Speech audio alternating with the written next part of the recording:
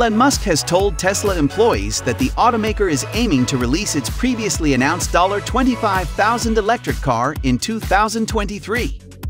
The CEO hinted that it might not even be equipped with a steering wheel. At Tesla Battery Day last year, CEO Elon Musk announced that Tesla will be making a $25,000 electric car. He made it clear that this new price point is achieved through Tesla's new battery cell and battery manufacturing effort, which could reduce battery costs by over 50%.